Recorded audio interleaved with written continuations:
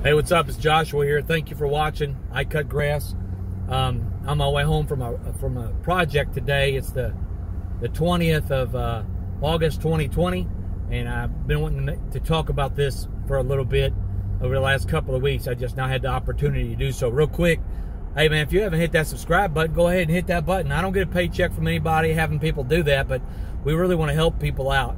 And you know, I make mistakes often still in business, man. I've been in business 13 years and I still make mistakes, and I want to share those with people. Usually not the same mistakes, but enough mistakes that, you know, I feel it's worthy of being shared. So what am I wanting to talk with you about today? Customers. I just lost I lost a good customer last week that I had for a while. He paid me a fair amount of money. His property was not hard to mow by any means. But I mowed him all of last year, and I mowed him this year. So he wasn't a long-term customer. Most of my customers are many, many years now.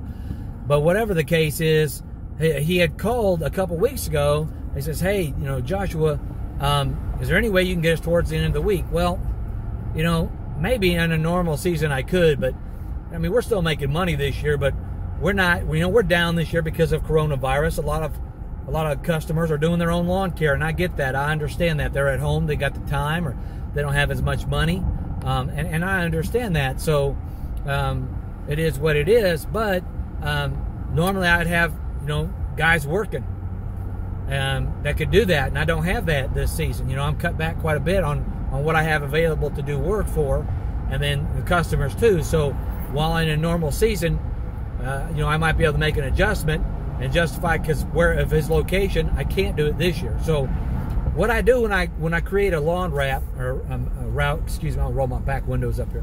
When I create a lawn route, whatever's the furthest property west is property number one every week, and then they're all lined up, you know, closer to my own property in that order. And it just so happened that he was at the end of Tuesday. And what happens is, as the season progresses, we get more and more sunlight. We can do more lawn mowing each day.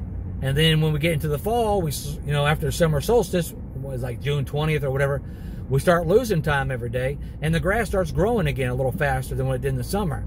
So we have more work to do in less time. But anyway, we got to this guy's house.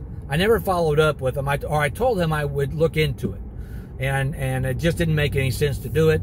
So he gets back with me last week and says, hey, we're going to go ahead, and he told me the first time, he says, it's nothing we would leave you over. Okay. Well, he emails me back a couple weeks later, which was last week, and says, hey, you know, we wanted service later in the week, and the straw that broke the camel's back was when you showed up last Tuesday at 5:30 during my wife's quiet time out back. Well, I'm sorry to hear that happened, because it wasn't intentional. We don't have a standing agreement for any specific time. We don't. And I don't know when your wife's going to be out there, and I'm sorry that happened. Now, I didn't say anything to him. I'm not going to talk back to a customer, but these are things that are going through my mind. You got a national pandemic right now. Smaller businesses, more than ever in the past, need their work. And you're going to say, you got a contractor that's regularly provided you really good work, and this guy's lawn is striped up to a T. I don't like striping properties because I don't believe it's good for the grass, and I believe it adds soil compaction. But his lawn is always striped up, really sharp looking. He's got a small dog. We never leave the fence open, never do anything to you know, terrorize the dog or anything. He's got a good contractor. So because of an incident that he cites, he's like, that's it, we're done. Well, but you know, if you're going to end a relationship with a contractor because somebody came by while your wife is having your private time, let's be honest, you know, her reading time, whatever it is out back, let's be honest, that's not really the reason. Maybe you can't afford it anymore. Maybe in reality you do want later in the week. But you mean to tell me that you're going to end a relationship, you know, with a contractor that's constantly doing good work for you because of the day of the week?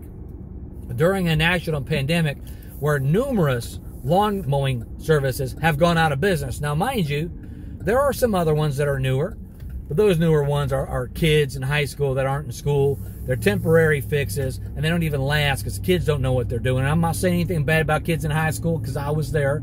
All right, I needed the work at one time too. The point that I'm getting at is you've got an established service provider that does great work and that is familiar with your property, that hasn't damaged your property, that provides good work. Which reminds me that as a society, we have become so complacent.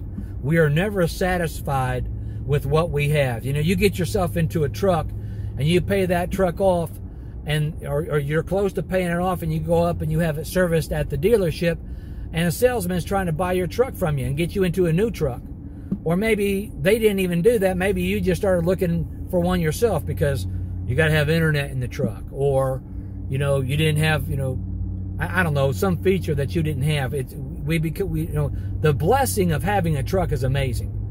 Having a truck and not having a payment, and who's messaging me, is just something that we have gotten so used to having those payments. But I'm getting off topic. The point that I'm getting at is you're going to lose some good customers. That's a growing pain. Don't get down on it, about it. Just move on from it. You know, understand that there are some times you're going to lose a customer for something that you did nothing wrong. And there are going to be, you know, times where the customer is completely wrong, and that's fine. Don't get caught up on it. Learn from the mistake and move on and move forward. Now, in retrospect, could I have saved this customer? Well, I mean, I could have put him towards the end of the week, but why would I do that? Drive 30 minutes one way out of my way to go mow the grass, to drive 30 minutes back. I mean, I could have mowed 2 or 3 more yards in addition to that one, and that time, it's not worth it. So you can, you know, you can address that up front with the customer, which I did on this one, so that they know what your expectations are. So just understand you're going to lose some customers, and it's okay. Don't cuss them out. Don't give them any reason to give you a really bad review online. You know, in my case, if he were to give me a bad review, you know, I feel pretty good about how I could handle the response.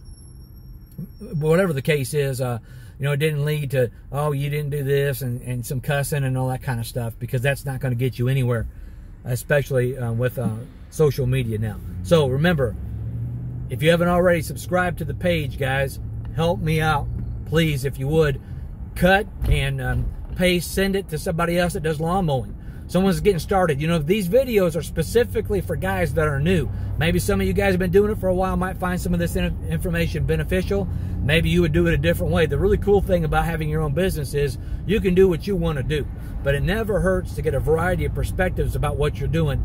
So maybe you learn a little more, or maybe, you know, you're more, you know, emboldened in what you're doing already. So hit the subscribe button. Please share it, guys. Peace.